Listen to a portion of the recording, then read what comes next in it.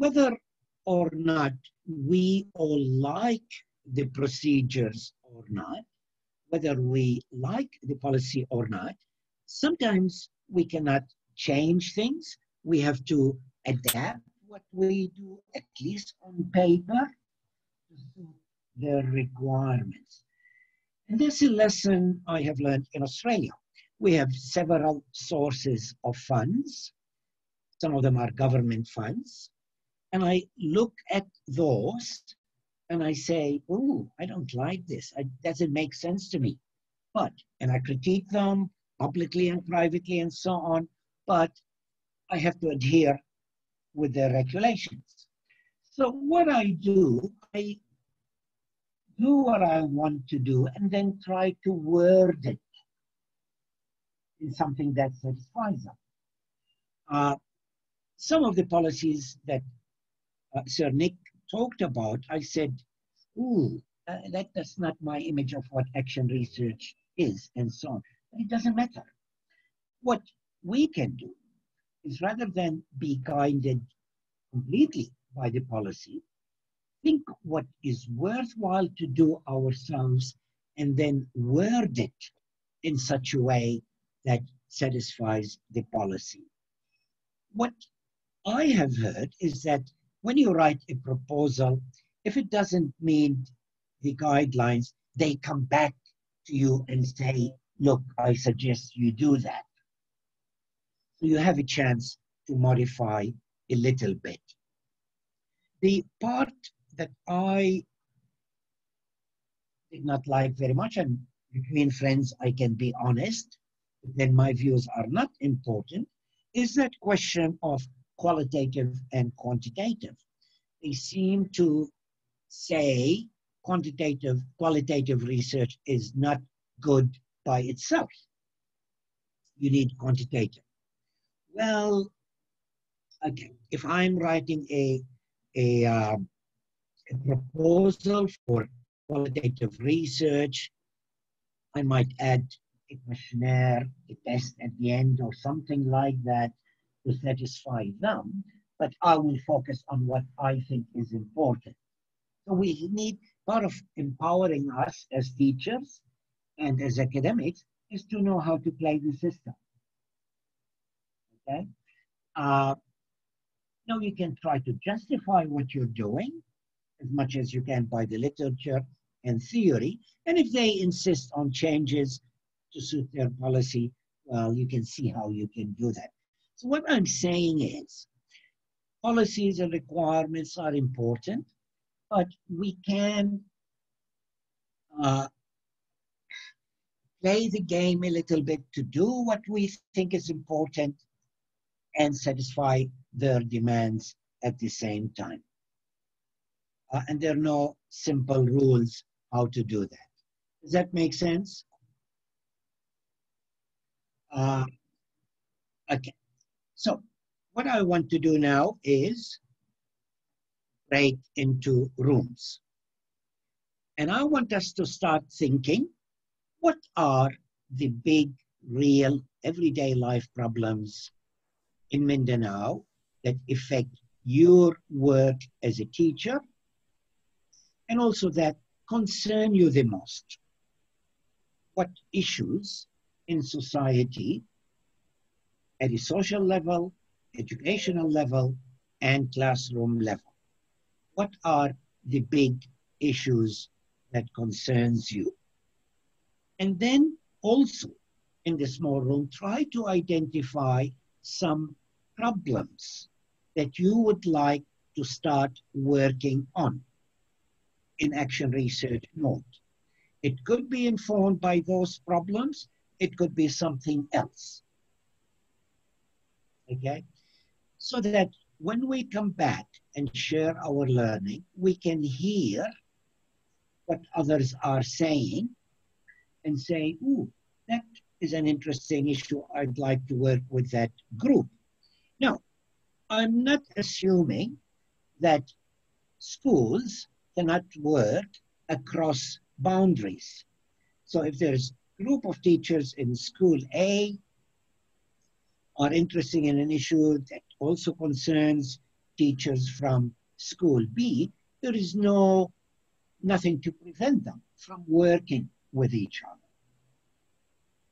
Okay? So let us try to identify, we're not committing ourselves to working in these fields. Let us try to think what are important things in schools in Mindanao, in your region, that might be worth to investigate and improve in action research more. So when we come back, we'll just have a list of issues and we'll leave it at that without making any decisions of groups. And then the second part of the lecture, I'll talk about some hints about how we conceptualize a research project. How do we start?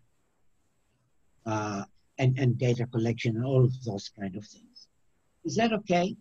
Yes. Dr. Bill, there are already 48 in the That's correct. yes. So that's correct. How many so groups? I will create, what do you think? 6 groups, 6 rooms? Groups. 6 so rooms? 6 Okay. rooms. Okay. In a minute, you will be zapped from this common room into small breakup rooms. And I'll give you about 20 minutes to identify problems. And then you can come back here and share with us some of the issues that you talked about. There will be no coordinators, no leaders of that in those groups. So it takes somebody's sense of responsibility, initiative, leadership to start the discussion and listen to everybody. So I would hope that as many of us can start talking in those little rooms. Is that okay? Now, let me see how to create these rooms. We said 6 rooms. And the division will be at random.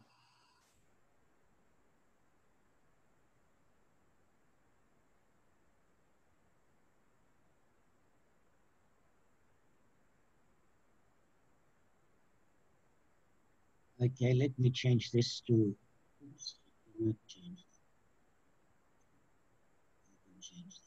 All right. In a minute, you will get an invitation to go to one of the breakout rooms. So there's a question here, Dr. Bill. Yes. From Ma'am Maria Fatima. Can we group ourselves by school? I tried that. It seems Zoom doesn't allow that. Okay. Okay, I can only assign you. That takes a lot of time, and I'm not sure where people are coming from. So it has to be at random. It's my apologies. That was my preference. I tried to do that, but I couldn't do that. And for some reason here, I'm not able.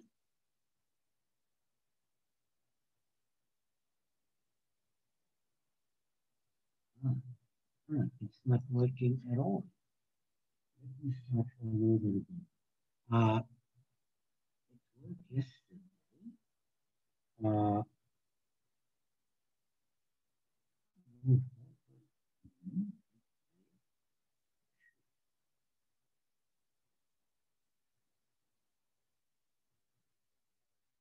Something very funny happening here.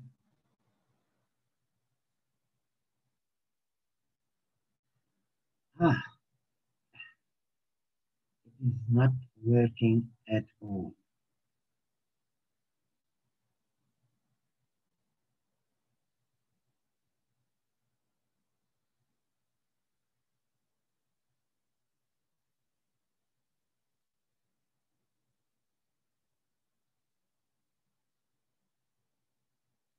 I cannot seem to assign people to rooms. Let me go, sorry about this. This is annoying. Let me go back to my account.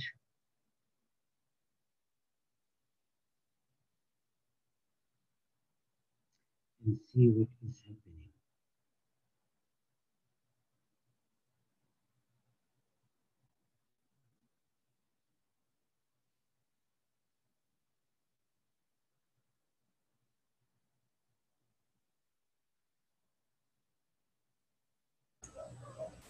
Dr. Bill, there's another suggestion. Yes. Maybe they can use Google Meet for their respective groups. Okay. Okay. If people like that, that'll be wonderful. So how do we do that? So we pause for a moment and then go back after the Google Meet. Is that, Ma'am Nancy? Okay, we can That's do from that. Dr. Hernandez. Okay. Do our schools are able to invite each other to Google Meet? Yeah. So 8 in a group, perhaps. Yes, if they have Gmail, then they can invite maybe by A.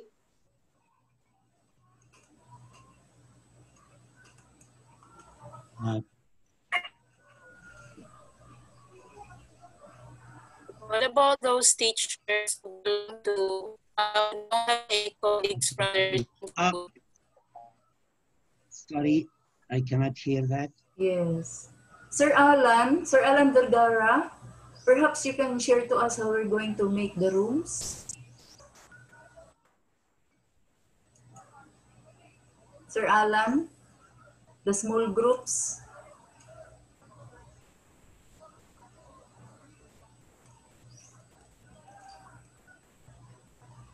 This is not gonna work. I'm not sure what's happening.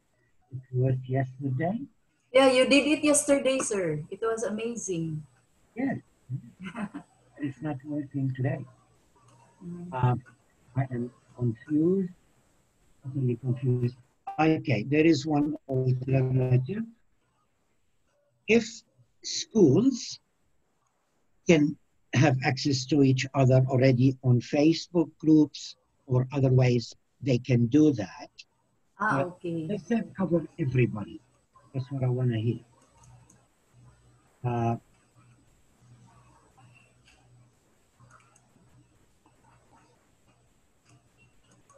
Can every school do that? So every school can meet. Jude, Yes. Yes, Ma'am Charity. are we sure that all teachers have another, or Yeah. are all participants have colleagues from their school? Maybe there's a teacher who comes from the same from one school and nobody else from his or her school. Yes, because there's one here who said that I am a They separate have to be division assigned. and school. Ma'am Jane V. Cabalia, I am a separate division and school. So she can join. She can join Or other maybe, groups. maybe by random na lang. Random. Let's do it this way. I cannot create rooms that random. I did that yesterday, but it's not working today. Let's do it this way. Let's think individually, okay, about big problems in schools, education system, or the classroom. Not overall problems, but problems that interest us to do something about, something that moves us, something that we think is very important. And let us not restrict our attention to teaching and learning and objectives of the curriculum, but have a wider understanding. What I will do, I will share the whiteboard.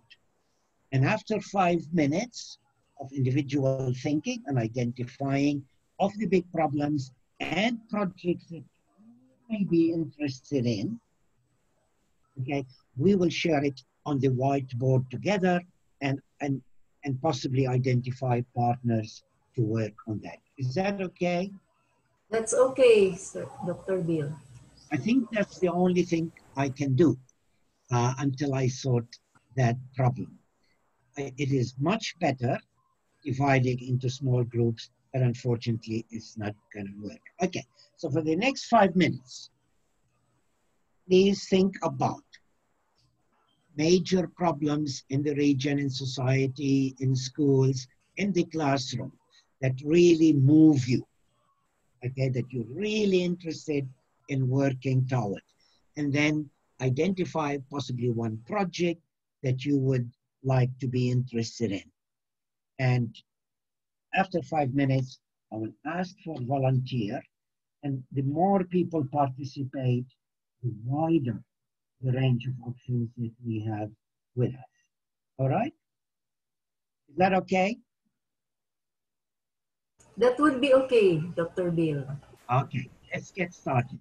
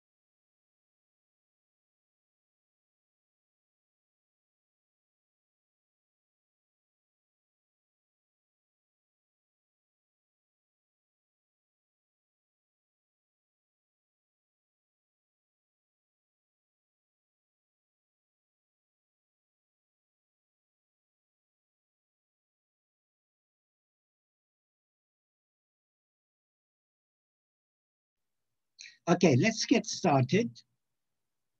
And maybe people can start that already have ideas, and then other people can come in as well. And I wonder if, Ma'am Juliet, do you mind typing in as people are talking? Ma'am Juliet?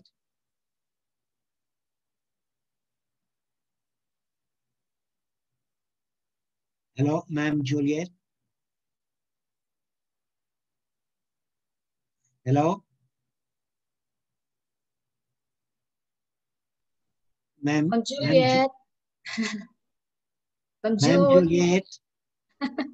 Calling ma, okay, I can type. Okay, Ma'am Juliet already wrote social inequality, and obviously that's a very, very big problem in the Philippines, between schools, between regions, and even within the same school. And it's really puzzling me always, why don't we very rarely deal with that problem in education, in research? We take it for granted. It's with us. Let's move on. So that is an interesting topic. The next one, learning connectivity to distance learning, especially in these times. Now, again, we might say, well, we don't have, an option, but maybe there are some options, and then there's some options. How do we deal with different students that have different access to the internet? Okay, other problems, other people, please. I don't want to call names.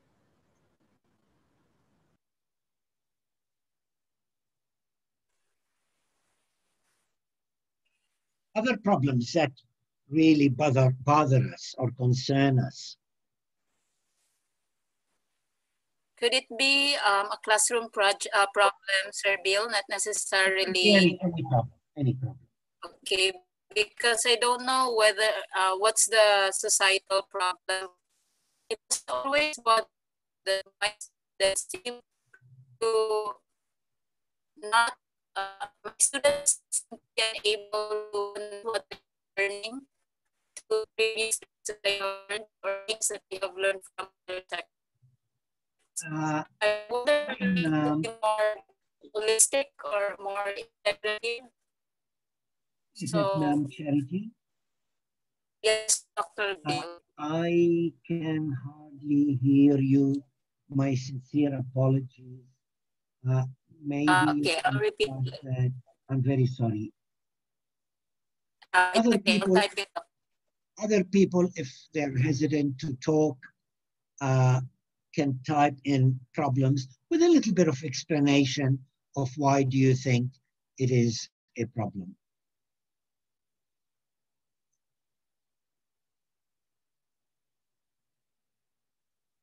Students, oh, what happened here? Did somebody wipe? Okay. Now, who said the holistic? Again, Ma'am Juliet. Ma'am Juliet, can you hear us? Yeah, it's Ma'am Charity, sir. Oh, Ma'am Charity, who wrote that? Students are not able to learn. I just typed what she said. Is that correct, Ma'am Charity? Students are not able to learn holistically. Yes, Ma'am. Okay. And I want to learn how to teach them, or maybe it's not just me, but maybe it's a job for all teachers in the school, so that, for example, although I'm teaching physics, the students should be able to relate what they're learning in biology or science in physics. So we don't see a fragmented view of the subjects, that actually different teaching and different aspects of life. So I want the statistics are connected, but see that our teachers are not really okay. So it's always a burden. I am very, very, very sorry, Ma'am Charity. I can only hear few words. Okay, here we have Ma'am Cherie saying teachers working too many roles at the same time. Absolutely.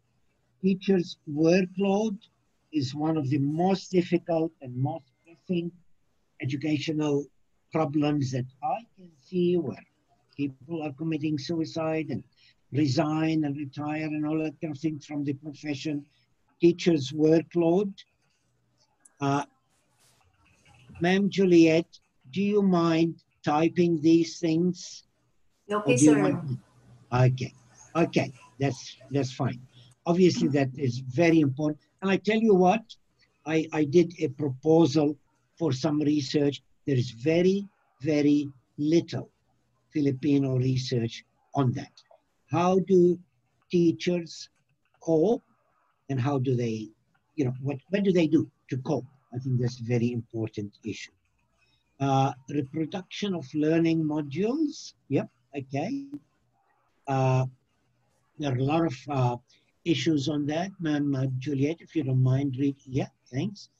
There is issue of quality, issue of communication, issues of equity and inequality.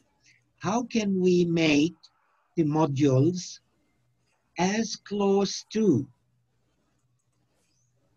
the face-to-face, and how we can supplement them with issues that we think are important for teaching, so that we don't create two different groups of students, the haves and the have-nots.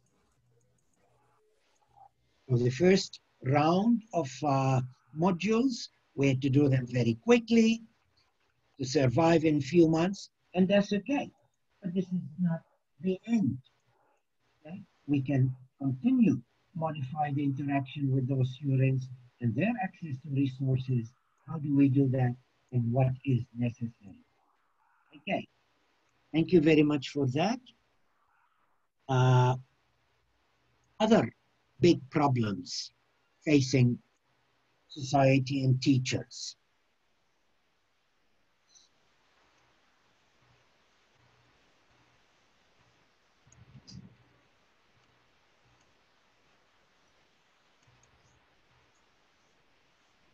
There are no environmental problems in Iligan, drug problems, absenteeism problems.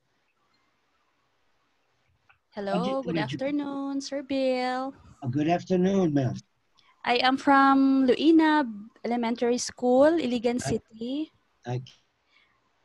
Okay, I think one of the problem that I can see during this new normal is that all the modules are given to the children, especially to the parents, and it's the parents who are going to teach them at home for this new normal. So one of the problem that I can see, since we had our parents profiling or guardians profiling, and when I look at the record, most of the educational backgrounds or attainment of the guardians and parents are mostly elementary graduate and high school graduate, and most of them did not even attend school. So I think it is very challenging, or I don't know if it is a problem on how will the parents handle the learning of their children, especially that most of them have 3 or 4 kids and given a bunch of modules. So educational attainment, would it affect the learning of the children? Okay. I don't know how to address that. Okay. There are different ways of dealing with that. We can do a correlational study. Yeah. To find out if the parents' background affect the student. Yes. Research that can we do. Or we can say, well, irrespective of the level of attainment, how can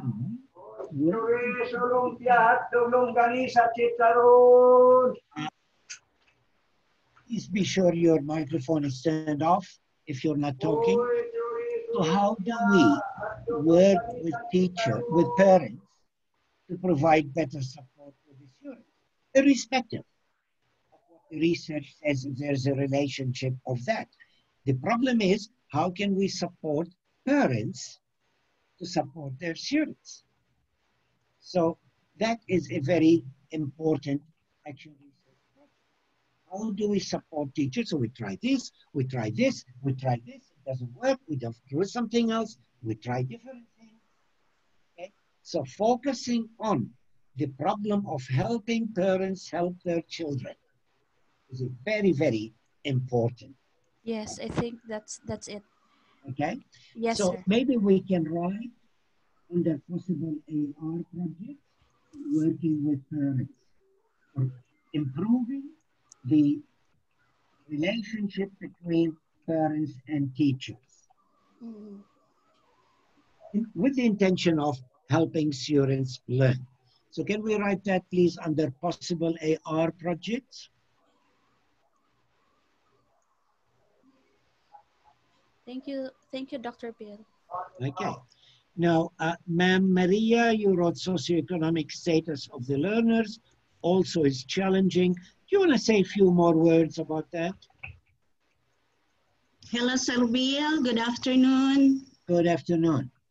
So I consider the socioeconomic status of the learners is also challenging in our part as teachers because some of our pupils who belong to the low status couldn't really have somebody to mentor them, especially if the parents are working as vendors. So they were the one who is left behind and nobody can teach them, and their means of livelihood, their income is only enough for their food, and they lack some materials or school supplies where they can use in their studies. So what we did as teachers, we solicit or we ask support from our stakeholders like the MSU-IIT, where they provided us some of the learning materials for our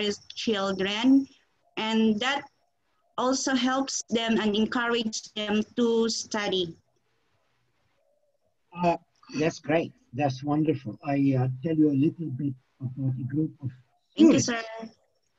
I'll tell you about a group of students from low socioeconomic school I worked with in Australia. And they realized that that's a problem. You know what they've done? The students created an after-school homework center where students who needed help can stay behind, and then they had volunteer teachers to help them. Okay? So students came up with that idea. So yes, maybe there's some people are interested in working with supporting very poor students, particular that cannot have access to home health. Do you suggest that as a particular project? Ma'am Maria, do you suggest that as a particular project? Yes, sir. So what may be, okay, well, let's make it a general problem. One day I will learn to type. Support. I'll just say SES.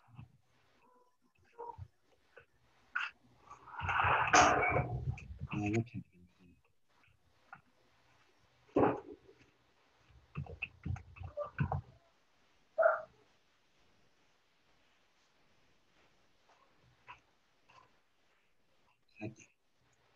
Okay, well, you're better typer than me. It's all right, sir.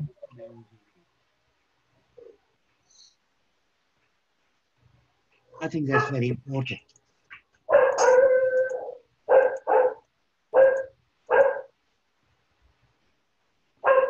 Other problems, remote learning challenges with remote learning. Okay. Okay. Ma'am Jennifer, do you like to talk a little bit more about this? What kind of challenges? What?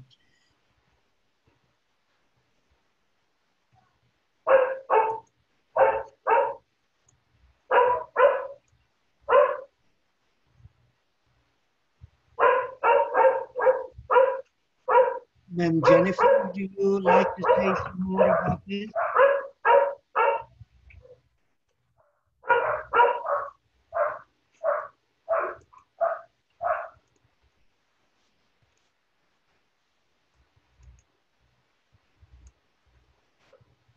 Perhaps her connection is unstable, sir, but she just... Okay.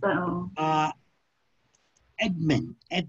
I'm not sure who Edmund is. That's a very good problem, bullying. Would you like to say some more about it?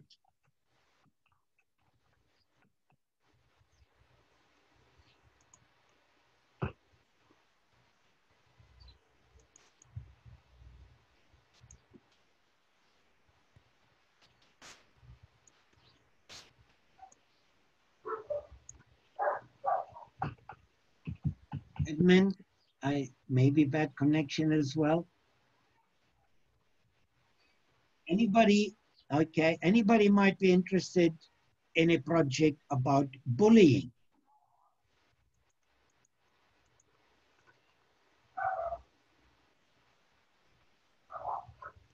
Now, Ma'am Jennifer, if you can type a little bit more about what kind of challenges you have in mind, that will be useful.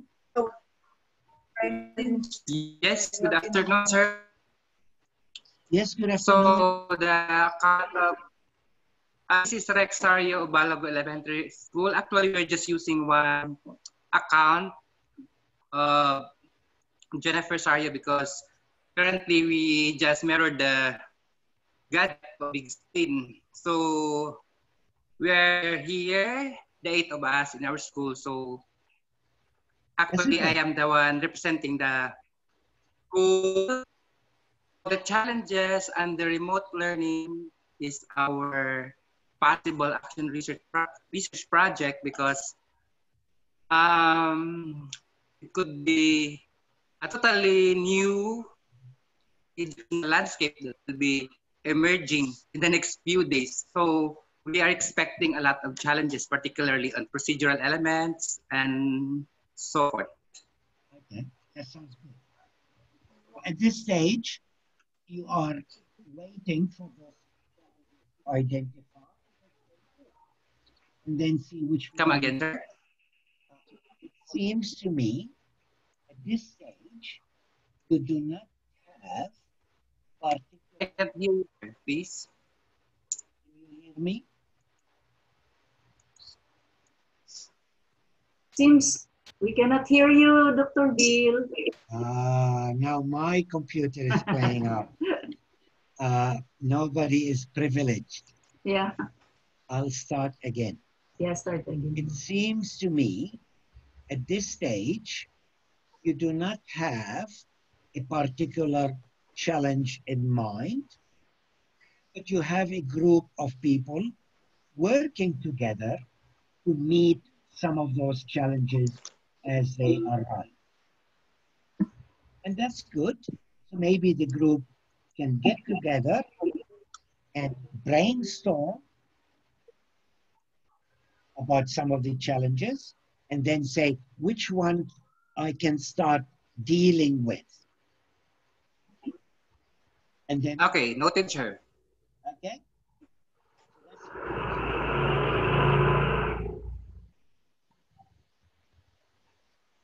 So, I got it, sir. I got it. So we have to. So we have to sit down together and discuss what are those challenges. There are many challenges. You need to identify something to start with. You're not going to solve all the problems. You need to identify what are most urgent, most immediate challenges and see what you can do with them. Documenting your learning all the time. Sometimes action research start with a particular problem, and then we see who's interested in working on that problem. May start with the group. And the group might say, well, what are our interests? What is the most urgent to start working toward? It can start with a problem or with a group. The group can search for a common problem. So that's a good thing to okay, sir. Yeah. Now, other people. There's about 59 people here, and we only have a handful. Health assistant for teachers during the pandemic. That's great. I don't know if anybody is interested in that as a project.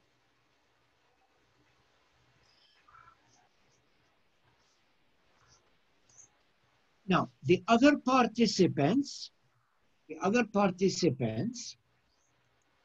can put a tick on some of those that they identify with. So, for example, if you want to express some support to the idea of bullying, from the top, from the menu on the top, at the top of the whiteboard, choose a stamp. For example, I want to choose a tick and put a tick next to the item that I want to identify. So if you support any one of these as major problems that you may want to work with, put a tick next to it.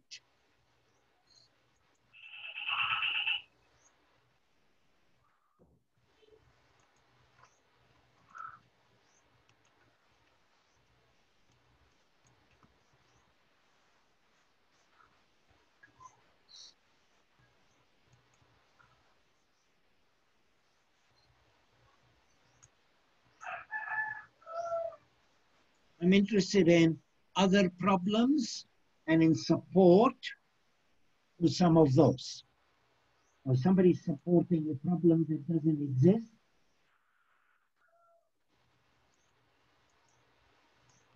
Okay, Ma'am Desiree. General problem in society is poverty that leads to classroom problem as well. The learners who will no longer be interested to go to school because parents can provide enough food for them, especially family with this. How will students be more interested in learning if they have this empty stomach at all? So it is very challenging for us teachers to have plenty of learners like this in our community. That's even a bigger problem now than it was before. I don't know if schools here in the Philippines had a breakfast program. Did you? Yes, sir. Okay, you do. So some schools, some poor people who cannot have breakfast at home were giving breakfast at school. What do we do now? In our school, sir. Yes, go on. In our school, in Luina Elementary School, we have a feeding program for those who are severely malnourished children and those who belong to the low-income families, so that the children can study well with their stomach is full. And with that, we can also prevent the absenteeism and dropping out of our learners. That's excellent. That's excellent. Now, there is a bigger challenge. How do we do that in online teaching or modules? Very big problem. So maybe there's some people might be interested in doing something like that. How do we do it now when students cannot come to school? Are there ways to deal with that? I don't know the answer to that, but maybe some people are interested. Along with the support to low socioeconomic, social inequality. That could be a project to see how can we do that. What do we need to find out? Who will be our allies? And solve all the problem of getting the resources, distributing it, and all, and so on and so forth. Yes. That is very worthwhile problem. Reading is one of the common problems of teachers, even in the face-to-face scenario. Now I see in the new normal kind of challenges us, because most of the parents cannot produce the correct names.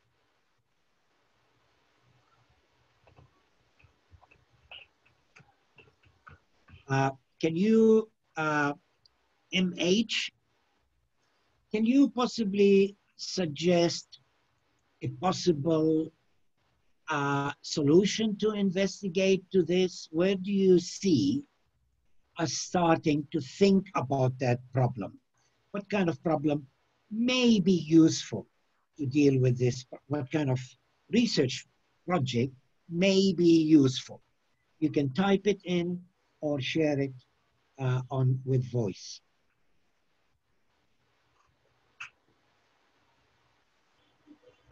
Other people either type or turn your microphone on and talk.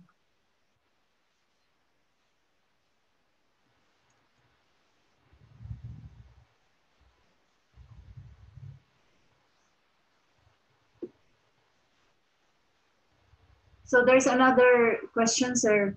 How do teachers know that the modules they are giving to their students are effective? Yeah, that's great. Yeah. Now, let me comment on that. To know if something is effective, what we usually do is have two groups, a control group and a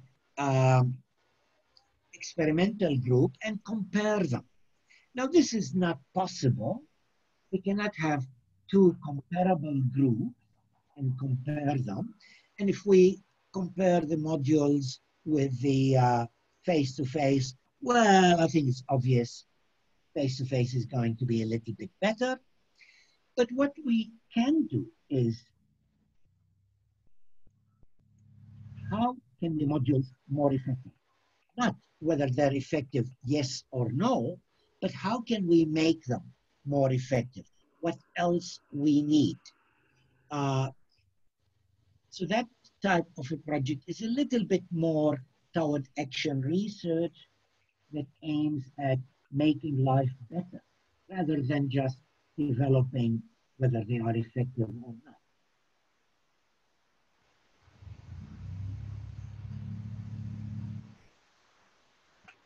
Okay, what do we know about effective pedagogy in flexible learning?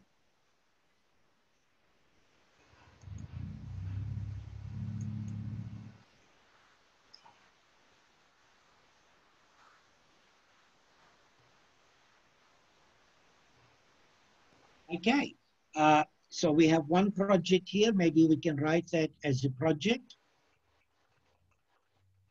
How to improve the effectiveness of the learning modules.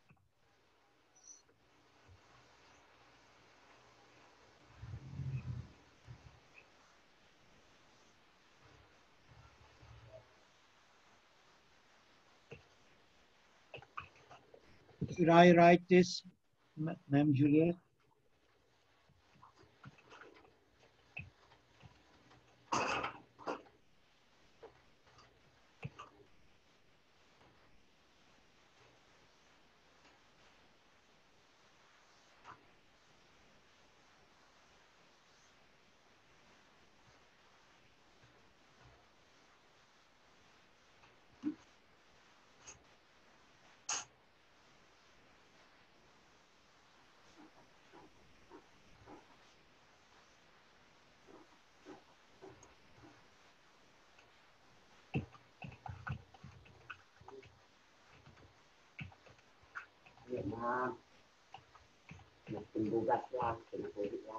Wala man diri. Aha.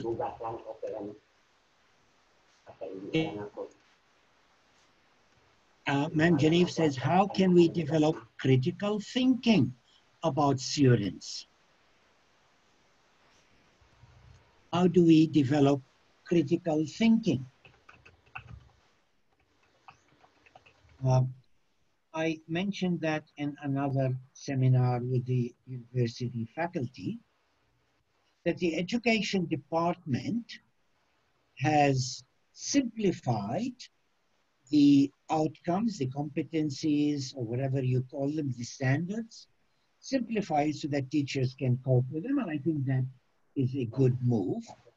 But the danger is other important things that we as teachers and education department are committed with or to may be disappearing, like focus on critical thinking, high order thinking skills. So maybe our teaching through modules and face-to-face will concentrate on the basic concepts, simple procedures, and so on, at the expense of things like critical thinking, high order thinking skills that we all know are important. Now, maybe we know how to do that face-to-face, but less clear is how to do them online or through the modules. Okay, I'm gonna, with your permission, move the critical thinking to a particular project. Now, I don't know if people are interested in that or not, but I think that will be a good project.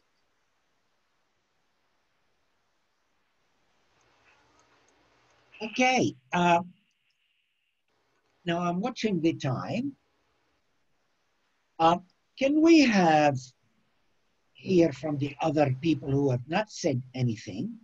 Do you support some of those? Are those some of the things you would like to start to work on through action research with other people or alone, or do you have other things?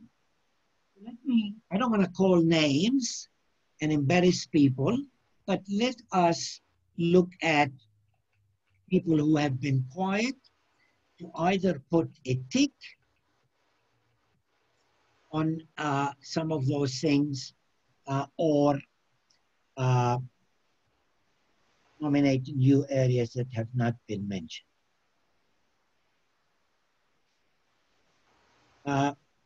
Maybe we are seeing different screens. Some of you are putting ticks, non-existing. Okay, those who have been quiet, maybe you're not interested in action research at all, and that's okay. Or maybe you're too shy to say something. So they have written here in the chat box, sir, Okay. as an educator with great heart to alleviate problem in reading, if not totally eradicate it, we'll start where the problem is. Probably, we will go extra mile to teach the parents the fundamentals in reading. And that's very important. That's very worthwhile because you will be achieving two things in one activity. You'll be educating the parents, including their literacy and numeracy and other things, but also they can help the parents. So that working with parents, I think, is very important. Another thing, sir. Yeah. What if there are children with special needs, learners with special needs in the classroom? How do the teacher assess the learner properly, especially during this time? Yeah. Many of the students are non-readers. Attending the module, and that is one common problem. The other problem is the blind, the deaf people. I was giving a seminar and kept talking and talking and talking for about 2 hours. And in the discussion, somebody said to me, I am deaf. Now, he got something from the seminar because of what I have transparency, but he could not hear any of the things I said. In the seminar, maybe I can pray for them. There's something wrong. Okay. In a classroom, that is more important. Special needs students. How do we? Audio is gone, Dr. Bill. Audio is gone. We lost you, Dr. Bill. Yes, well, this is a good example. It seems to be today is particularly bad. Maybe when I get excited, my computer senses that and turns the audio off. Okay.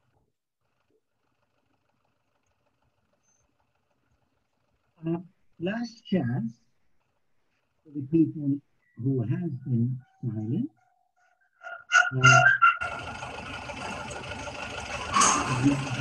With what we have here, I didn't see many ticks. Supporting other ideas. This is your last chance to one of these issues. There's a problem in the audio. My audio? Sir?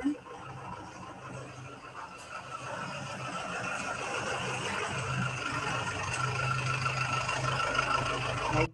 This is the last chance for people who have been quiet to nominate a problem they would like to work on, if at all, or support one of the ideas, or create their own new ideas. Last chance.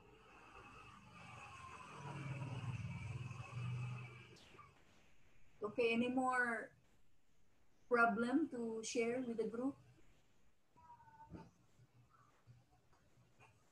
I think no more, Now, sir. They have I placed. will save this.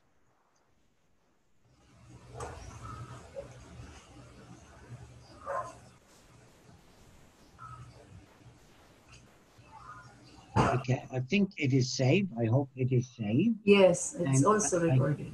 And you have recorded. Yes, sir.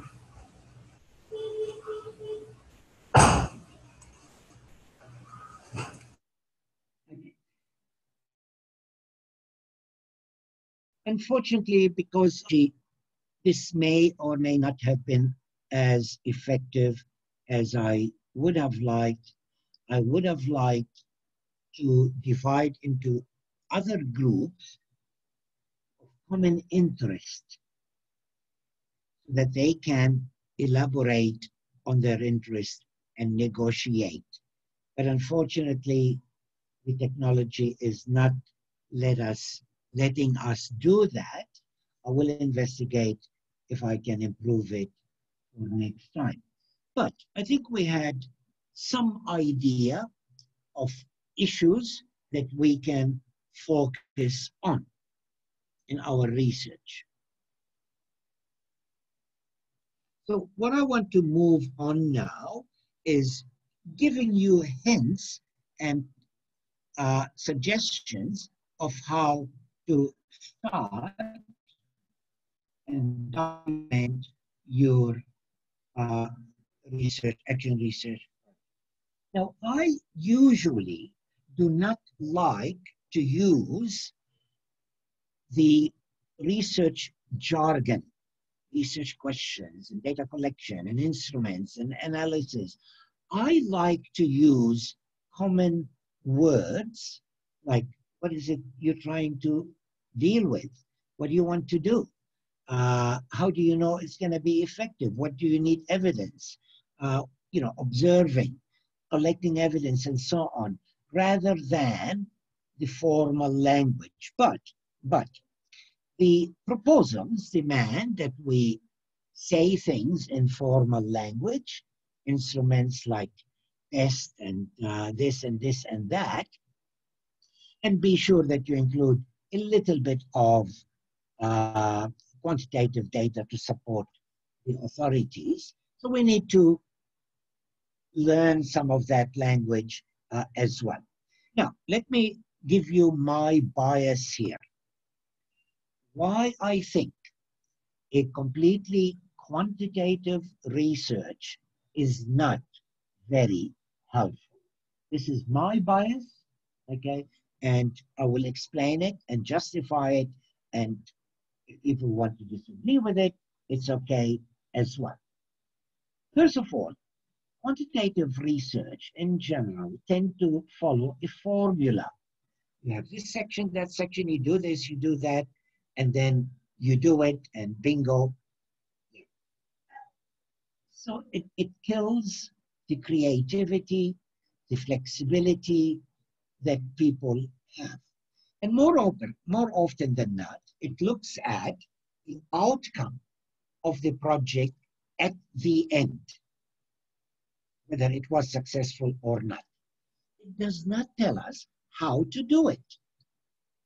It does not tell us what failed, what were our successes, how did we feel about it, what are the problems we have to solve along the way.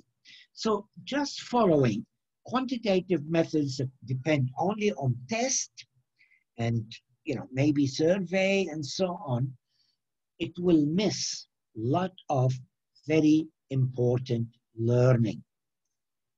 Things that we tried and we should not have done, so we teach other people to avoid doing them. So we don't have that option in completely quantitative method. So it does not document the learning about the cost of the research, working together, problems that arose, convincing the school principal, as I said before. All of these things are not mentioned. And then the context is not taken into consideration. So if we did something in Bikudnon, and if we did something in Iligan, if we did something in Manila or Bicol or wherever, it might sound the same. Okay, so we don't take the local consideration, local needs, and local problems into account. And I think it fails to generate significant knowledge from the failure of the research. The limitations, which I think the limitations are sometimes more educative than whether something works or not. Now, how do we go about action research project? I want to describe this process in terms of everyday life things that teachers do, how teachers operate. I said earlier, everybody learns from their experience. So in one sense, we all do action research. It's not a foreign way of learning, but we need to formalize it a little bit. We need to be systematic about it rather than just haphazard learning from doing. So what I suggest is identify a problem similar to what we have done, and hopefully in small groups it will work better. So if you have a group working together, try to identify an important problem. Not something whether this method is better than that method. This is a bit too simple, okay? And it doesn't take the holistic of the learning. Find a real problem, and you identified many real big problems. If you have a group, negotiate interests. I interpret this problem this, and I'm interested in this part of the problem. So negotiate, listen to people. And maybe the big problem can give rise to special subgroups. Okay, so teachers in school may be interested in problem of literacy. Some people can do this, some people can do that, some people can do that. Negotiate. And then form groups with common interests. I try to do that here and we failed, but you can do that in your schools as well. And then brainstorms. Brainstorm. Why? What are the different factors associated with that? And remember that teaching methods is not the answer to every problem we have in education. Some of the factors may not relate to teacher or teaching practice, but may involve other things as well. So think widely and think laterally about those, and then say, okay, where do we start with that? To make that decision, maybe we need more information. Maybe we need questionnaires.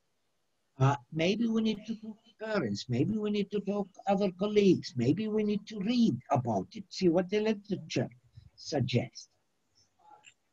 So maybe we need preliminary research to identify the problem and possible solutions. So this is before we start the action research proper. Now, we read a little bit, we have information, we have our interests, we can sit down and say, okay, let's see where do we start. Very complex problem, I need to start with something. Okay, how am I gonna do it? Am I gonna change teaching, something in school? Who do I need to work with? What are the priorities of the school and community and so on, and come up with a plan. Now, usually in writing application, this has to be organized a little bit before you submit the actual proposal. So you need to probably do all of that research before you submit the proposal. How long will it take? Who else is involved? How am I going to do it? Week by week, day by day, whatever. So make up a plan. And not only a plan for the action, a plan for collecting evidence as well. What evidence do I need to do? Now, I will talk about the evidence as part of the next cycle of action research, which is act and observe. Carry out the plan. Do it. And keep an eye. Keep a record. Write your observations about what you have seen. Don't wait to the result of the test at the end of the questionnaire. The day-to-day is as educative as the end results. Collect some evidence during and after. I don't know what that evidence is. You decide. Is it going to be instruments? Is it going to be observations? Is it going to be, audio recording? What kind of evidence do I need? And that has to be very related to what you're trying to achieve and solve. And then have meetings to reflect. Now, this is probably one of the most underutilized instrument in action research. Meetings and discussions. I had, in many action research projects, we had meetings to make decisions and reflect about what we're doing. And I would be very careful in writing the minutes of the meeting. Not only the final decision, but what issues we discussed, what problems we identified, what observations. And if there's different opinions, that's great. I write them down because all of that is learning from the action research.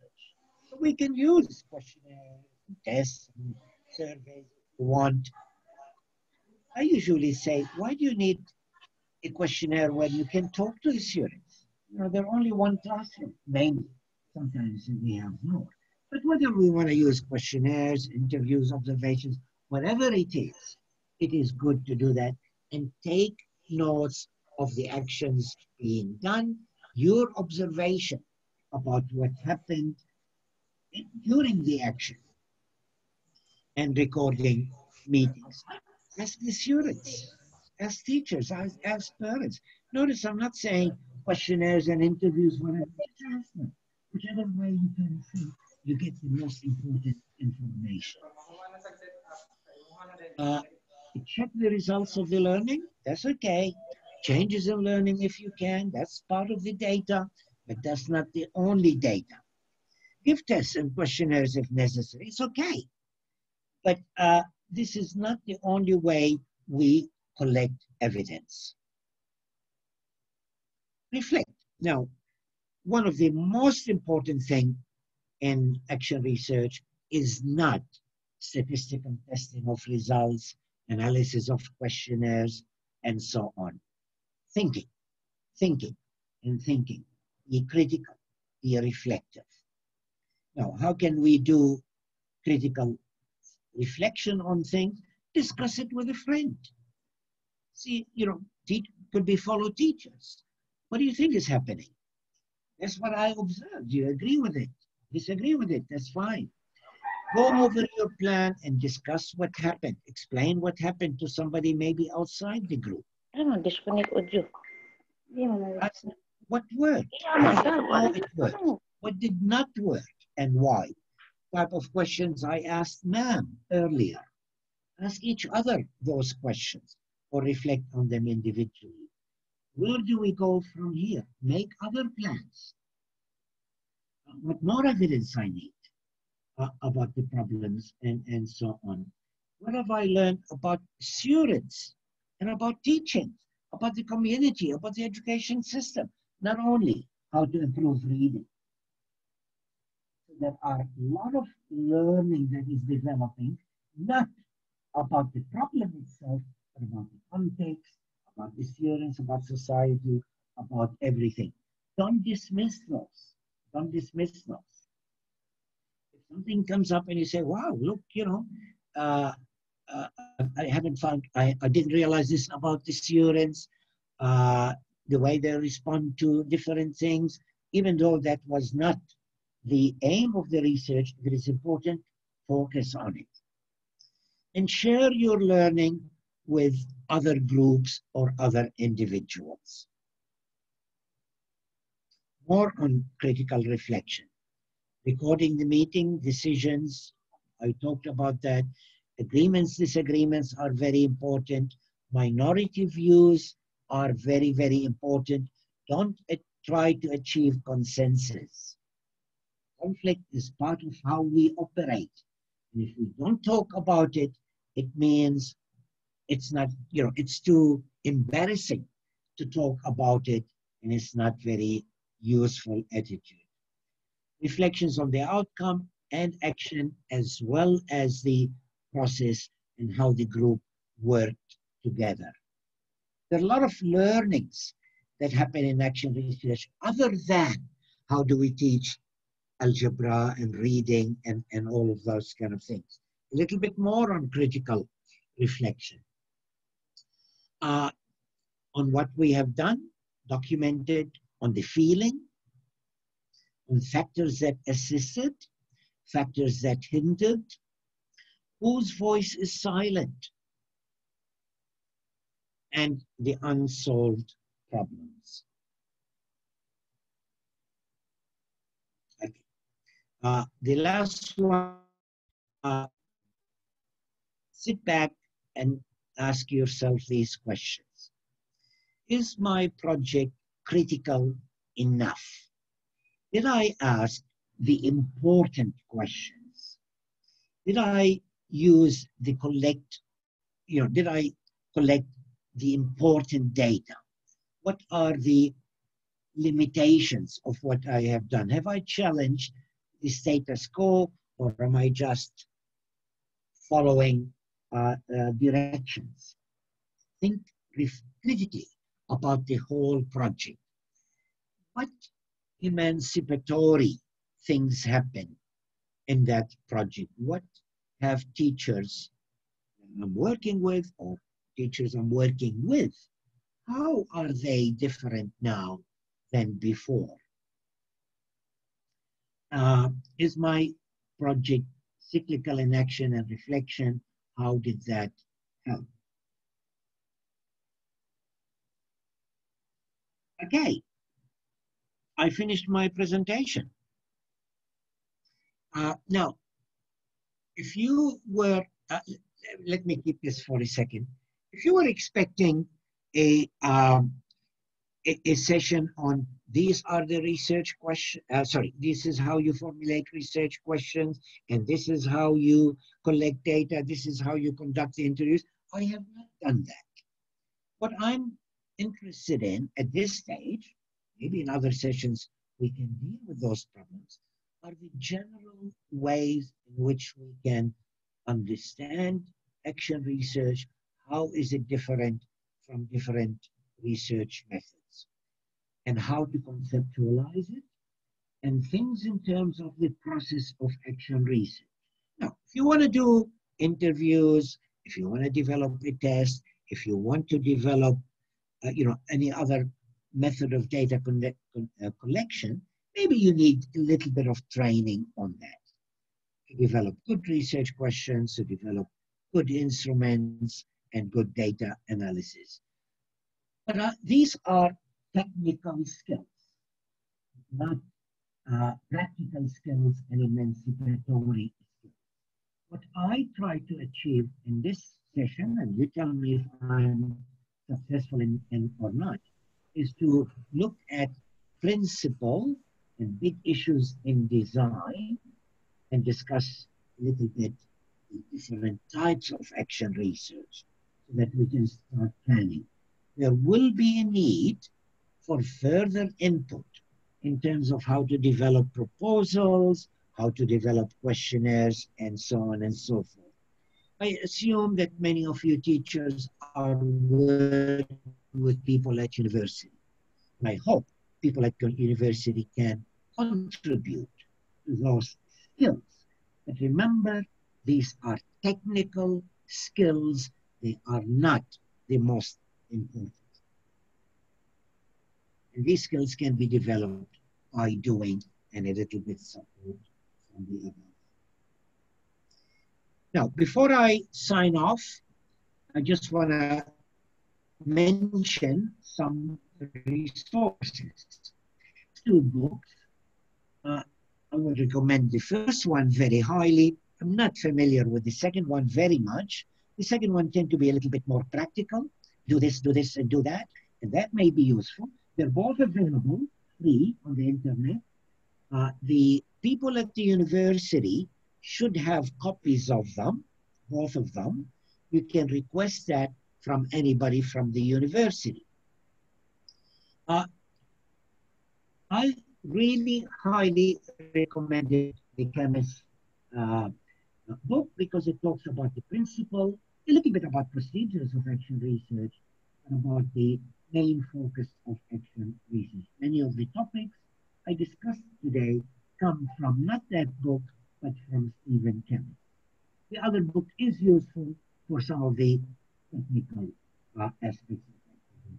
Now, in addition of that, I have here many websites that talks about action research that you can download. Now, if you want a hard copy of this presentation, you can always also request it from the university and somebody will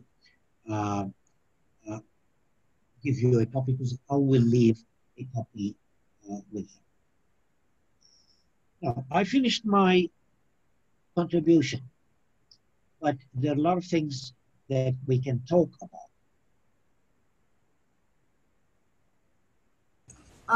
Dr. Bill?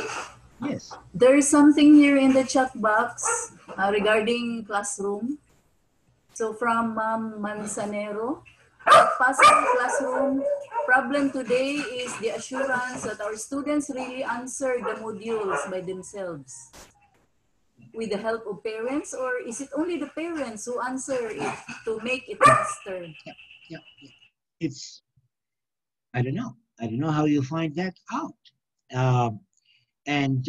Yeah, that comes in with working with parents, because the role of the teacher is not only explaining the content. We manage the class and we assure students are on task and all of that kind of thing. That is not going to be possible So somebody suggested early in the morning that maybe maybe teachers need to deal with parents more than dealing with students, at least at some levels, with some particular groups of people. So it is, I don't think anybody thought about this in terms of policy. So yes, we have modules, but are they going to do all the teaching? I don't know. I cannot imagine. So how we're going to use the module, how we're going to establish those connections and bridge the gap with the. But we have also, we have also a recommendation here from Ma'am Maria Fatima. She said, I am from Luinab Elementary School, sir. As a teacher, I will make the communication open between my parents, either through cell phone or Facebook, and be friendly with them in dealing with their problem. That's interesting and important. But let me tell you about one finding from research that deals with teachers, with parents. And this is an international problem. There's been a lot of research. How do we work with parents? None of it is current. None of it is in terms of pandemic. But we've learned something very important. When teachers say, look, come and talk to us, when schools have a meeting where parents can come in, they have special workshops, they may even have decision-making for parents. What they have found is some parents participate more than others. And in general, it is kind of parents that are not the real problem. These parents, most probably, their students are doing okay. So when we open the doors of the school to parents to come and discuss their children, not all parents do that. Very specific group of parents. Mainly, they're professionals, they have good employment, they may have gone to university themselves, and so on. Now, does that mean the indigenous students, the poor students, the sellers on the street and the markets, does that mean they don't care about the school, about their school children? I don't think so. I think we will be very wrong to assume that. They don't come to school. Maybe they're shy. Maybe they think, oh, teachers are out there. I was very bad in school. I'm not going to go and talk to teachers. Okay? Or the whole school culture is very foreign to them. The language we use in school is different. What they found is a lot of times the school has to go to the community. Okay? Community meetings in the community, maybe house visitation, and so on. Now, I'm not saying that that will be possible, especially in the pandemic. But think about this problem. Just saying we are open, we want parents to talk to us, or have classes on the internet, not going to solve the problem. So we need to be more creative, more critical about dealing with that problem. It's utterly important. And any learning we learn from that will be very, very useful. But it's not simple. It's challenging. Sir Alan Vergara, sir, also has a question. Sir Alan? Sir Alan Vergara? Yes, ma'am. Yes, ma'am. Would you like to ask the question? Good afternoon, everyone. Good afternoon, Dr. Bill. Good afternoon. I have some clarification about what you have presented this morning. That action research is not just the usual research done by the teachers, but a special type of research. First question is that, can you give us an explicit understanding of how action research becomes a special type of research? And second, is this type of research considered as the heart and soul of all qualitative research methods being used? The second question is a little bit easier to answer. I wouldn't say that there are different methodologies in qualitative research. Not all of them are action research. There are a lot of other ethnographic type research, phenomenological case study, blah, blah, blah, from different perspectives. I would like it to see being at the heart of, but there's different methodologies. There's some people committed action researchers, and some people say, well, I'm informed by action research, but I do other things as well. The first one is a little bit more difficult because there is no checklist.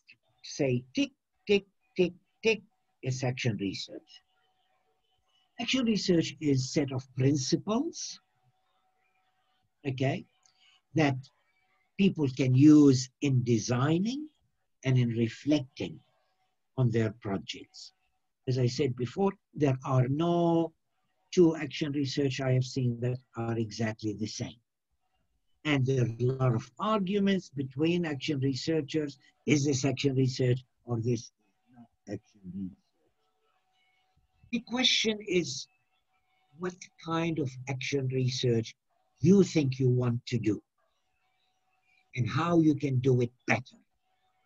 That is the important thing, not the labels. If you want to call your action research, or phenomenology or case study, it doesn't matter very much. What really matters is the amount, or sorry, the depth of the learning you generated. Now, the difference between action research and another thing is this commitment to ask questions about practice and develop the knowledge from the practice and improve the practice based on the knowledge. So this cyclic thing between action, reflection, knowledge, practice is what makes action research action research. There are many other criteria and commitments and principles, but different people adhere to them in different ways. Okay, thank you. Now, I did not answer your question, Sir Alan, but at least can you see the difficulty in answering that question? Yes, sir. There are no specific criteria. There are certain principles, and you as a researcher may like those principles, another researcher might like those principles. I don't know if there's anybody in the, okay. What is dangerous and has happened, I think, election research has turned out into a recipe that you follow, rather than set of principles that teachers make decisions. Okay, thank you, Dr. Ben. Okay, thanks for the question. Other questions, comments about what we've done or have not done?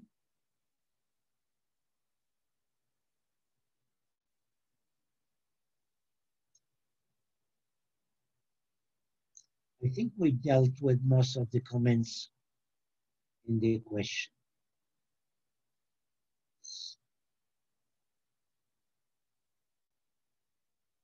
Where do we go from here?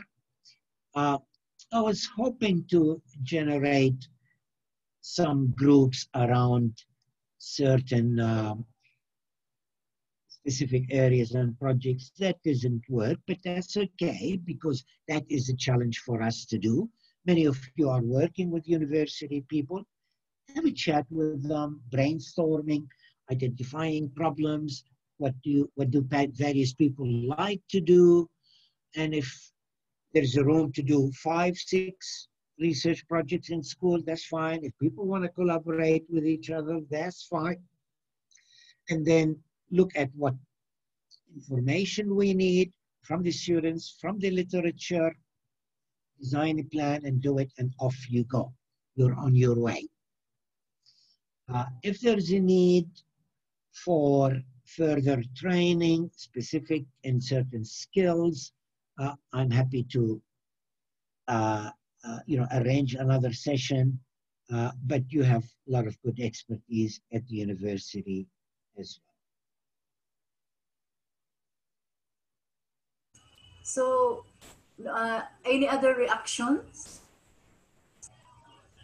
I would like to read here, sir, from the chat box. According to Ma'am Desiree Budlong, educational capabilities of parents to teach to their children, so similar to the one that we already read. This is one of the challenging problems that we are facing now. Although we have provided assistance to the parents, but instructions are always repeated. And we are afraid that all the modules we have released will no longer be essential, not effective. Yeah. Look, I can only answer this question from my experience, my point of view. Right? I am not very excited about experimental research in education. Maybe we need some certain type of experimental research and so on, but to do it well, the conditions of doing it well usually are not within the capability of a school teacher. I think at best, the knowledge is limited. I think there is much more depth in qualitative research. This is my bias. I'm not alone that think that, and I'm not basing it on just personal preference. I'm basing it on years of experience in research or not. Now, you heard from the Sir Nick that the education department demands some numbers. You've got to throw in some numbers. But at the same time, learn from the experience of what you have done. Okay? When you're presenting a paper at a conference and so on, you don't have to report about those numbers that you collected only to satisfy the education department. That's what I would do if I was doing actual research here in schools in the Philippines. Satisfy the people if that's what they want, even though I may or not, but concentrate on other useful things that I think are important.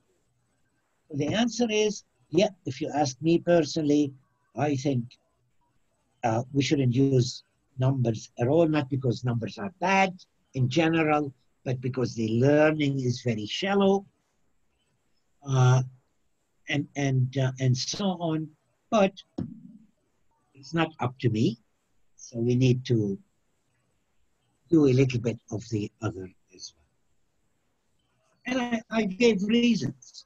I gave 4 reasons why I don't think quantitative research is very useful. I'm quite happy to defend them to education authorities if they want. Okay, so thank you for that, sir. Another question, sir. Good afternoon, Sir Bill. So this is from Ubaldo Laya. Dennis, I think.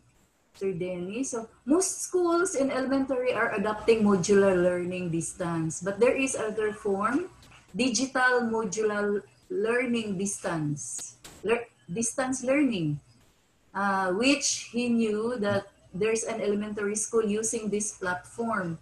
So he would like to ask if this digital modular is better than the modular learning distance. Is digital better than the modular?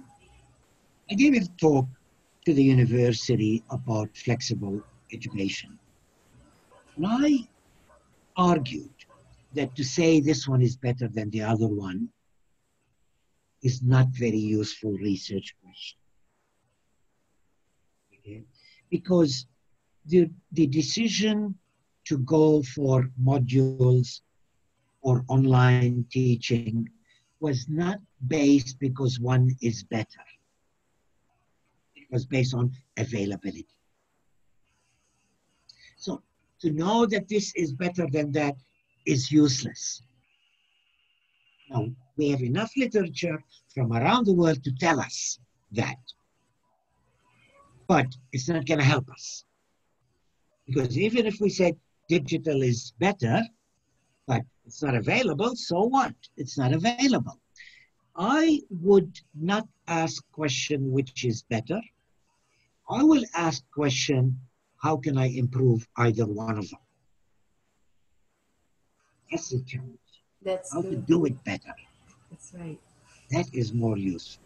Yeah. I'm very, very concerned, to tell you the truth, about this division between online and modules. And I mentioned that before. I mentioned it in other contexts. I'm very concerned about that.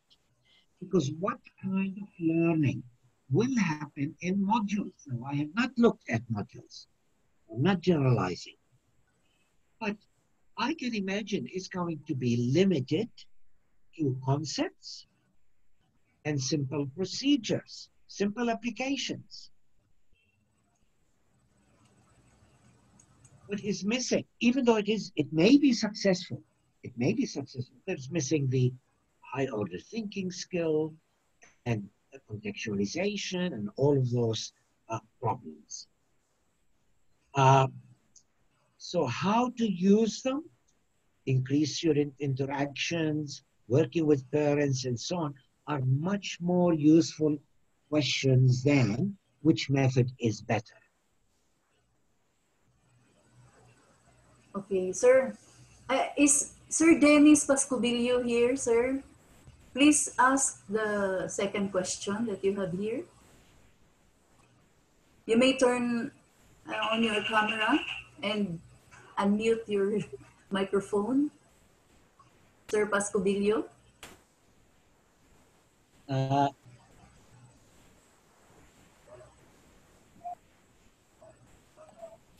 Yes, sir. Good afternoon, sir. Hello, ma'am. Good afternoon, ma'am. From Obaldolaya, ma'am. Yes. Good afternoon. Dr. Hello, sir. Good, Bill. Good afternoon. I just want to clarify, ma'am, about the digital learning distance and the modular. Because there are two types of modular, ma'am, digital and the hard copy, which is now we are using modular learning distance, meaning hard copy to be distributed to the learners, while the modular, digital modular, is only a soft copy of modules. I want to ask which one is effective when I am, if I will make an action research. Because in digital, it can lessen the cost of course, paper, ink compared to digital. Okay. Sir. Who are you addressing the question to? To you, sir. To me. Okay. All right. I'll stress the point I just made now. Now, when we decided to go on online, digital, or print, how did we make that decision? I'm asking, how did we make that decision? Anyway, sir, we are basing the availability of the parents. Right. There are. Yes, sir. Go ahead, sir. So we did not make the decision because one of them is better than the other. We made the decision based on availability. So if we do research and say this is better than this, better than that, not going to change anything because it's not going to increase the availability. I would make a research that says, look, I think connectivity to the internet is very important. Poor people don't have it. Let me see if I can solve that problem. Let me see if I can increase the availability to the internet. Let me see if I can increase the gadgets. How do I do that? I don't know. I beg and borrow and lobby and fight and do whatever. To me, that is more useful than doing a research saying this is better than this, better than that.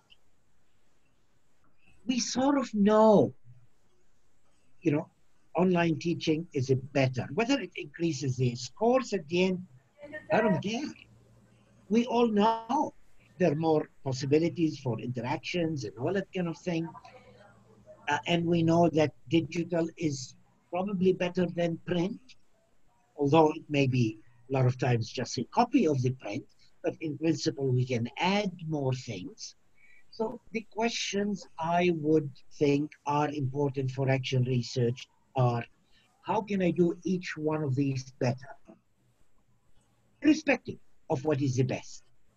Or how can I increase the access of all students to one or the other, and so on? Now, we cannot solve all problems of access, but if we can help 10 students by lobbying, by finding resources, by money, by sharing facilities, I don't know what is possible. But to me, I would encourage people to put their energy into increasing the access, or how to make each one of those better, rather than wasting time saying this is better than the other, and so on. Does that make sense? Yes, sir. Thank you, sir, for that. Okay. So there's another question, sir. Which is effective methodology in conducting action research? Survey method or quasi-experimental? I've already answered that. I've already discussed that. Yeah. I've already answered. I addressed that question. Thank you, sir. So, do you still have other clarifications, sir? Genevieve, is it Genevieve? Genevieve Cabalia. Yes, sir. I won't be too much to ask. Can I send you a sample of research to your email? Most convenient to you. Oh, okay. Yes, I'm very happy to do that. I'm very happy to do that. And I will type my email here.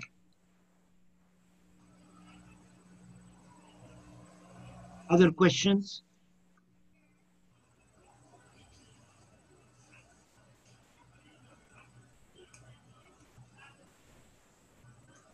Please I feel don't free. know. I don't know why everything is appearing in capital letters, but that's okay.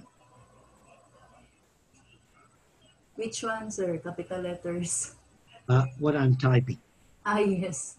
Caps lock. My address. Uppercase. Okay. It doesn't matter actually, capital letters and emails. So this is my my email address. Somebody wanted my email address. Yes, please, Ma'am Geneva, I'm happy to reshape. Thank you for sharing your email ad, sir. So any more clarification or recommendations that you want to make? What about the grouping, sir, that we're going to have a collaborative action research? Well, unfortunately, I am not sure what went wrong here. For some reason, I cannot group. Yes. So we will not be able to do that. But what I suggested, people do the groupings in their context, in their schools.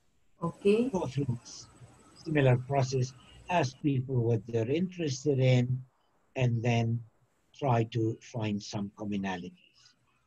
I was heartened to listen to Sir Nick that the department now allow teachers to work together. Yes. I think I said that before. Some of the literature on teacher change and school change show that teachers working in collaboration is much, much more effective.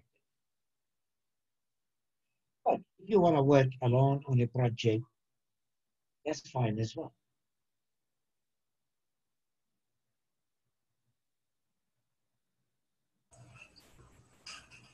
Any more questions?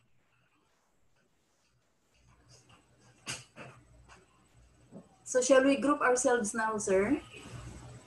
How are we going to do that? Yeah. So some of them, there's a suggestion that we will do it Facebook Messenger and some in Gmail group or some. If other people want to do that, I cannot coordinate it centrally from here. And there's probably no need to come back. But I think it's a good idea for groups, even one group can stay here and use this. But if there are other groups to continue the meeting on Facebook, on whatever, then I think that may be a very good idea. So how are you suggesting we do that, ma'am? Okay, so we will just do it by ourselves and then we're consult you individually, sir. Are you still open for consultation? Yeah, what do you mean today? Some other time after I'm happy to collaborative efforts. I'm happy to. Yeah, thank you so much. It's very unfortunate that it did not work as planned because I was thinking after generating this group to divide again into groups, but groups around topics. But unfortunately, it did not. I'll be checking on that. So if people want to divide into various modes, Facebook, whatever, communicate with each other and say how do we meet? Yes. So we will just do it by ourselves, sir, and then we're going to consult you by group. Okay. So unfortunately. Yeah. So at this point in time, sir, we would like to give you the certificate of appreciation. All right, thank you. Okay, so please allow me to read the citation of the certificate of appreciation. Mindanao State University, Iligan Institute of Technology, College of Education presents this certificate of appreciation to our speaker and resource person, the keynote resource person. So we will request the presence of our chairperson, Department of Professional Education, Dr. Nancy Hernandez, on CAM, and Dr. Amelia Buan, our College of Education Dean, to present this certificate of appreciation to Dr. Bill Atweh for sharing his knowledge and expertise as resource speaker during the webinar workshop entitled Towards Quality and Relevance of Action Research via Zoom on October 1, 2020. Given this first day of October 2020, signed Dr. Amelia T. Buan, the Dean of the College of Education, and the Chancellor of MSU-IIT, Dr. Sukarno D. Tanggol. So let's give a big round of applause to our speaker. Thank you, sir, for 10 days active engagement regarding research, and we really learned a lot from you, sir, and from the rest of the discussions together with all the participants. That will lead us to become even more productive researchers in the days to come. Thank you very much. Thank you so much. Yes. Great privilege. So at this point in time, sir, we would like to hear from an impression represented by one of the teachers here in the Department of Education in Luinab Elementary School, where we are having our extension program on reading across subject areas for a better reading avenue for the learners, and also serves as a training ground for teachers to become even more effective in their subject areas or their fields of specialization. So let us all welcome this afternoon, ladies and gentlemen, Ma'am Maria Fatima of Luinab Elementary School. Hello, good afternoon, everyone. Good day to everyone.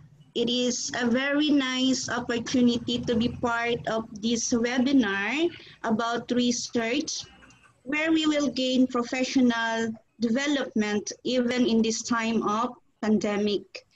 How to conduct and undergo research is quite a problem for us since it's been a long time that we learned it from our undergrad. It might be a decade now. So since I graduated 1994 from now, so I am very thankful. We are very thankful that we have refreshed our minds. So refreshing our minds helps a lot in enhancing our knowledge and insights that we can enable ourselves to conduct action research and solve problems that occurs in our respective classroom. And with that also, we are encouraged to participate in the sessions by analyzing our problems in schools, in our classroom, and as we listened to Sir Bill, we were enlightened, and we are now ready to do an action research and be a member of a research team in the future. Thank you, Sir Bill, and to the MSU-IIT for giving us this opportunity. God bless us all. Thank you. Thank you so Thank much. you. Thank Very you, much. Ma'am Fatima. So we will be seeing you face to face if the pandemic is over. Yes, sir. We used to go to the school in Lueneb Elementary School having this extension program. So with that, we will move on to the closing remarks supposed to be given by our Assistant Dean, Professor Oswardo Pabatang Jr. But since he's attending to another important meeting thing, so we will be having... He's here, Ma'am June. He's here. Yes. Sir Pabatang is here. Sir Pabatang is here. Sir Loy, good afternoon. Hello, ma'am. Good afternoon. He has lots of things to do. Yes, sir, in the institute and the office as well. So let us welcome, ladies and gentlemen, the Assistant Dean of the College of Education, Professor Oswardo A. Pabatang Jr., to give us the closing remarks. Sir. To our distinguished speaker, Dr. Bill Atweh, our College Dean, Dr. Amelia Buan, the organizing committee headed by Dr. Hernandez, our EPE chairperson, our partners from DepEd, the participants of today's webinar. A blessed afternoon to all of you. Even though I was not able to attend this webinar, but I believe that all of you have well done through this webinar. It is my great pleasure that you had fruitful discussions, though I think one day is not enough. It is my great pleasure also, and expecting everyone, that every participant to start conceptualizing their own research, whether individual or in groups. I am sure that this webinar, you have excellent presentations and active discussions. So I conclude that the purpose of this webinar has been completely accomplished. In addition, your positive banners reveal that you have made careful preparations and great efforts for your participations. On behalf of the IIT administration, we are very much grateful for you, sir, Dr. Bill, for sharing your time and expertise in research, even in this time of pandemic. My salute to the faculty of the Department of Professional Education, the host of this successful event, for your hard work and dedication that lead to the success of this one-day webinar. I would like to pay my deep respect to all the participants for your positive participations, and I hope that you have learned many things in today's session. With this, we hope to see you again next time, and I hope that this is a beginning of a fruitful partnership among DepEd teachers and said faculty. Thank you so much, and once again, good afternoon. Thank you very much. Okay, so that concludes the 10-day active engagement of our speaker, Dr. Bill Atweh. And we really thank you, sir. So we will be looking forward to more engagements with you in the future, especially that you are so generous in accepting us during consultations and giving us brilliant ideas on how to go about our researches. Indeed, that is very useful. What really struck me personally the most is when you said, it's not a matter of this one is better than this one, but it's a matter of giving more improvement on what there is, the need to improve more, all for the good of the world. You said we do some researches for personal reasons, but most of all, we do it for the world. Thank you so much, sir. So everyone, please, would like to see you on cam, and we'll have another picture taking. Our class picture this afternoon. Our Department of Education teachers from the Integrated Developmental School. Ma'am Noel, good afternoon. Let's say hi to Dr. Bill. Ma'am Guan, our Dean. Hello. Hi, Dr. Bill. Hi, Dr. Bill. Ma'am Thank Evdani. Good to see you all. Yeah. So have you signed in already your attendance? Yes, ma'am. Okay, so we will be expecting the e-certificates to arrive at our end soon. Okay. Picture taking, pane 1, Ma'am Nancy. Yes, I'm done with the first group. Next group. Next group. How many panes are there? 2 or 3? 3. There's 3. 3 groups. Yeah. Okay, so next 3. Third group. Here we are. Your faces. Wonderful group. Yeah. The chat box is filled with suggestions, questions, recommendations. Okay, I'm done. Yeah. Thank you so much. Thank you so much. Have a grand afternoon ahead of us. Keep safe and God bless us all. Mabuhay tayong lahat. Thank you, Dr. Bill. Thank you very much. Thank you po. Thank you very much, Dr. Bill. Thank you. We do have one more session tomorrow. Yes, for the With the faculty. College faculty. Good afternoon.